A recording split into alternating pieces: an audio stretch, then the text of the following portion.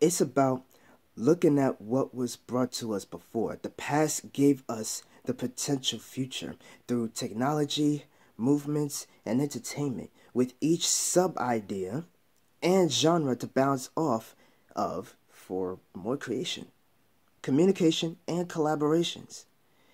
The question is, do these get bogged down for something simple, unoriginal, uninspired? Or, put it this way, does everything have to be so complicated even by the slightest complaint in detail? The answer, it depends. Not everybody's going to be on the same page.